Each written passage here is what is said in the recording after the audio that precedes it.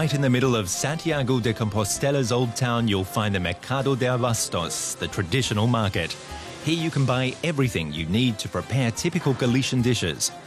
And because the Atlantic Ocean is just 30 kilometers away, there's plenty of seafood.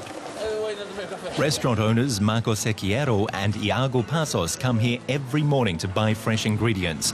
They don't have to go far because their restaurant is right next to the market entrance.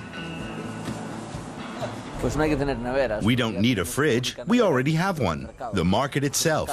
We change our menu every day depending on what's on offer there. We always look for the freshest produce according to the season. The market determines what we cook. A year ago, the two who'd become friends while studying hotel management fulfilled a dream and turned 6 market stalls into their own restaurant, even though it was just 28 square meters in size. They serve only Galician cuisine, accompanied by local wines. They have no fixed menu. Instead, there's a changing daily special and all sorts of new variations on tapas, which the young restaurateurs love to reinvent, porcini carpaccio or figs with sardines. We take our mother's and grandmother's recipes and try to modify them slightly. The basics remain the same, but the presentation is modern, a bit more entertaining. How about fast food from an espresso machine? We call these clams espresso. That's a pun, because they're cooked with the steam of the espresso machine, and espresso means fast. In no more than 10 seconds, the shells open, and they're piping hot. 5, 4, 3, 2, 1. And we have our espresso clams.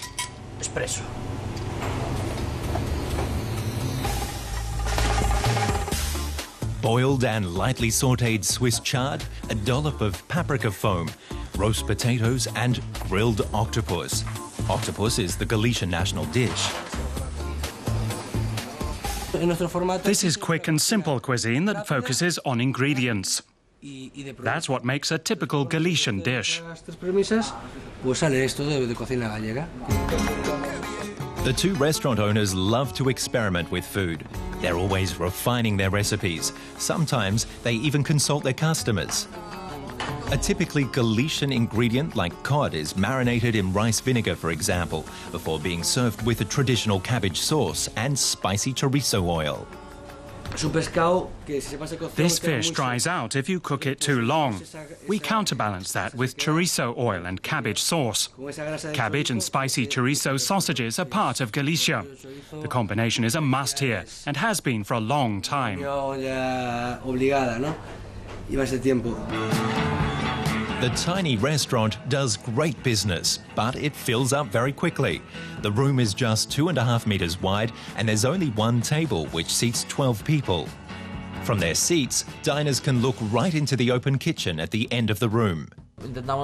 We try to provide very personal service. From the kitchen, we can be at the dining table in no time and explain how we prepare the dishes and swap recipes with the customers. We tell them which seaport the fish we've bought for them comes from. They like that. In the evenings and at weekends, the unconventional proprietors offer another exclusive service, cooking for private functions at a pre-arranged price. Then they head for the market to put together a surprise menu.